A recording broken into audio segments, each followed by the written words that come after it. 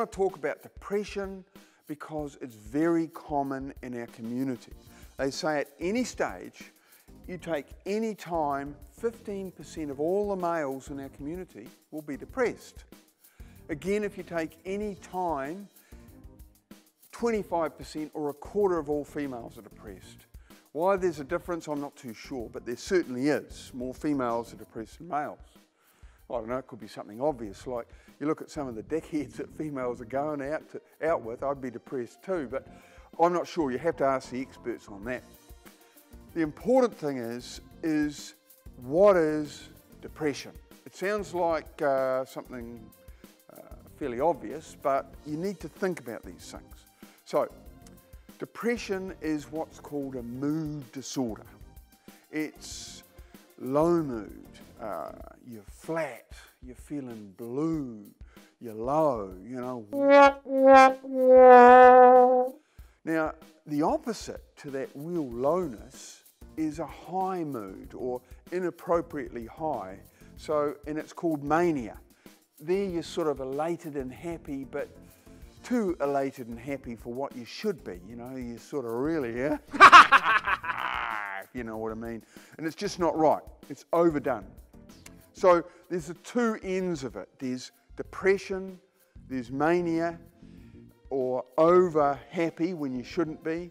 And there's some people who get both. They get really depressed, then they get really high. And that's called bipolar. The important thing is to be able to differentiate between depression and normal sadness. Like most normal people get sad, you know, like if Auntie Molly falls off the perch or your budgerigar is run over by a truck. Look, you cry, you know, you get upset and you get a bit howlybag about it. You know, it's normal, isn't it? It's natural. Equally so, if something really good happens to you, like, you know, a friend visits you that you haven't seen for a long time, or you finally get your trade or degree, you're happy, but you're not so happy that it's out of context, if you know what I mean. And that's the other end of mania. So we've got to differentiate normal sadness and happiness from true depression and really low versus overly happy and elated where it's just sort of out of hand. So that's what depression is, that's what mania is, and bipolar are the two together. So what is the main symptoms of depression? Well, I divide them into three categories: the emotional symptoms, the mental symptoms, and then the physical symptoms. So let's have a look at each one. To start with, if you're really depressed, there's the emotional symptoms. You feel really flat, you feel low, and you don't have much interest in life, you don't enjoy golf anymore, you don't even want to go fishing. There's not the pleasure, you don't laugh as much as you used to. Equally so, there's then the mental symptoms. So your whole brain slows down, you're not as quick thinking, your memory's affected, you don't remember things anymore, you don't perform well at work. So the brain slows down, and that's typical in depression. It's called the mental symptoms. Then there's the physical symptoms, and what they are is the brain slowing down is reflected in poor body function, like you don't sleep as well, you tend to be slower in your movements, you tend to mope around, often you have a less of a sex drive, you can get constipated, everything just seems to slow down.